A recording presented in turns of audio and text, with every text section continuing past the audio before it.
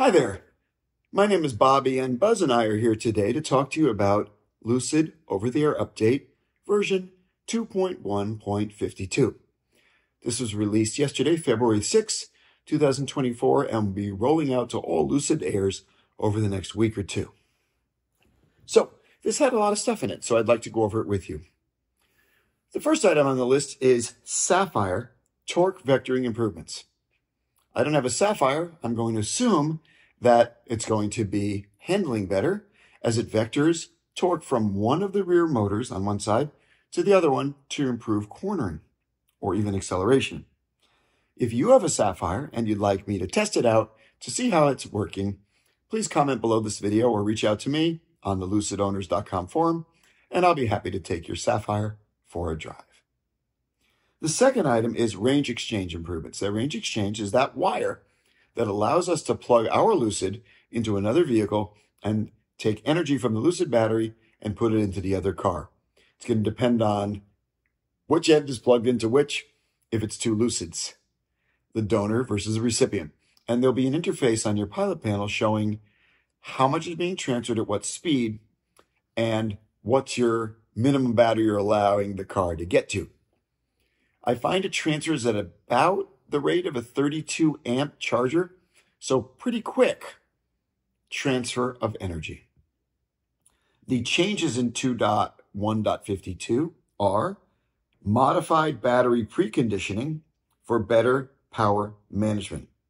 Not exactly sure what that means, but hopefully that will allow the range to exchange either faster or make it better for our batteries. We'll see. The next item is something we'll see an immediate change: tire swapping. Many owners who live in colder climates will own two sets of wheels, maybe a set of 19s with mud and snow or winter tires, and a set of 21s with summer tires. Here in San Diego, just the summer tires are plenty. But for those owners that have two sets, previously, if they wanted to switch over to the other set, they'd have to go to a service center or have a mobile service come to their home and do the software part of the swap so the car knows what wheels and tires it's wearing and can calculate stuff accordingly. Now, we can simply go into the pilot panel. The menu used to say tire pressures. That's where we'd see our inflation pressures. And now there'll be another option in order to swap tires over. I'm not sure how this is going to work with TPMS. I don't know if this means that both of those sets of wheels have been previously programmed to the car. That's what I think is going to happen. Or if it can automatically program TPMS, which I don't think is going to happen, but that technology does exist. Time will tell. And I hope if you do have two sets of wheels and you utilize this particular function, you'll make a comment below explaining what your experience was with the TPMS if it hasn't been previously programmed to the car. I'd like to know. Next item, side mirror. Now, we're all going to see a difference right away. Remember, all of our cars are equipped with Dream Drive, which is a suite of safety features. Some cars can option out Dream Drive Pro or Premium, which include the 3D camera displayed on the pilot panel when we want it to be or when we're reversing. That 3D display will come on, I believe, below 16 miles an hour and automatically turn off above. Here's the thing. If we are in reverse and we're backing up, I don't love the way that display displays the exact interface between the wheel and curb. And folks that don't have the Pro or Premium, we don't see that at all. So we're kind of blind to where the rear wheel is related to the curb. Now the passenger side rear view mirror will dip down, showing that curb to wheel interface. A couple things I did notice upon trying this. Number one, the position at the dipped position, the lower position, is not programmable. If I go into my mirror settings while it's dipped, I can indeed move it around. Unfortunately, that will affect what it goes back to when it goes to normal position.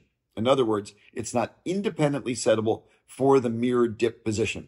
I hope Lucid does include that later, wherein if I'm in reverse, I can take a moment to go into my mirror settings and move the mirror around to get it where I want it, and yet it will return to the prior setting when it is not in the dipped state. I'm thrilled that we have this option now, and it is an option. you can go into the settings and click whether you want that on or off, which I love. To me, that's what a luxury car is about, options.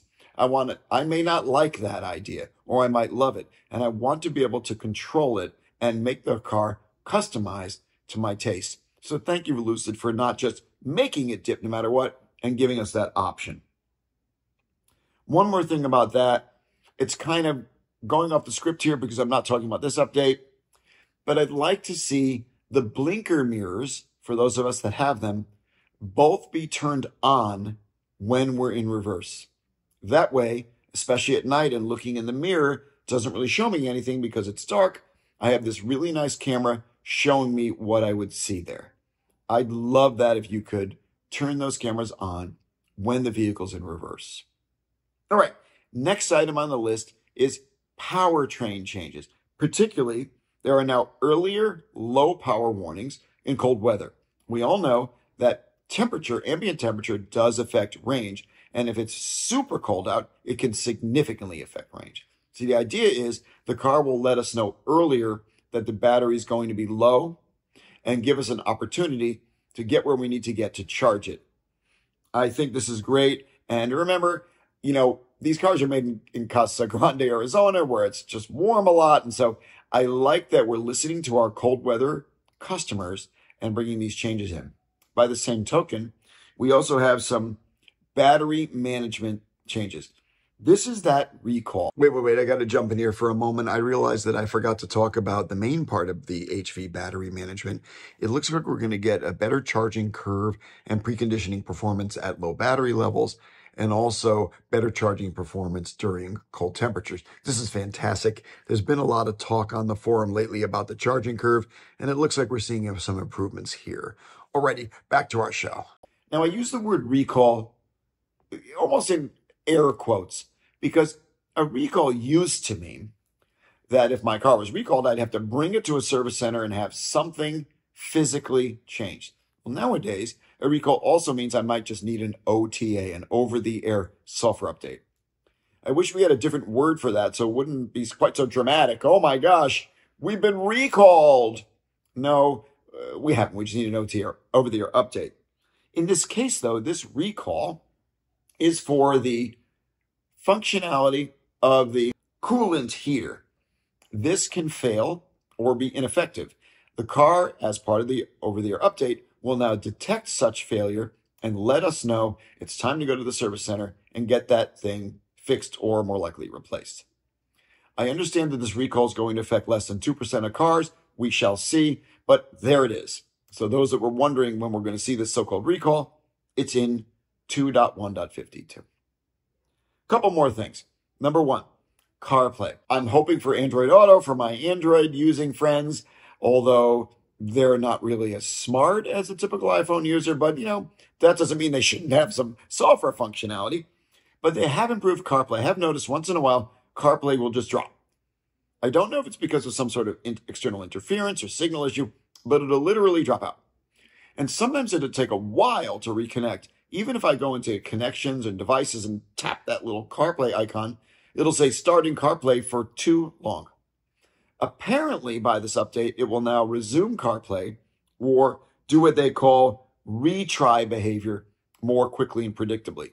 This is something also to be seen, and I hope you'll report back in the comments or on the forum your experience with this, particularly if you have a dropout spot that it always happens. Let's go there and see how it behaves. Sirius XM improvements. I use Sirius XM through CarPlay, but you can also use it through the native Lucid UI. They'll give everybody a trial period, and then you can sign up for a Sirius XM account and use it on your Lucid. It used to have some trouble with low signal and would drop out. According to the notes in this update, it'll better deal with poor internet connectivity, which I'm not exactly sure what that means, but hopefully that means it won't drop out or it'll have better buffering.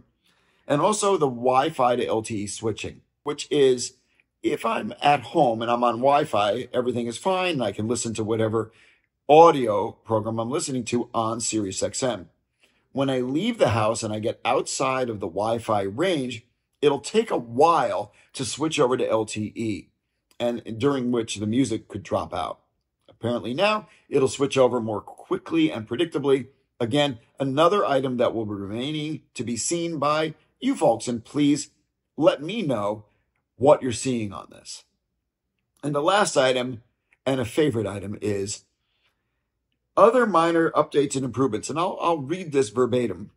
And for the Lucid Owners Forum members, we have added way more robustness. Now, if you have no idea what that means, let me let you in on the little joke.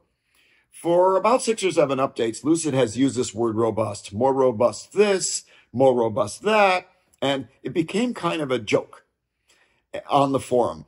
And we would say, I hope it's more robust, and it must be very robust now. This is the most robust car ever.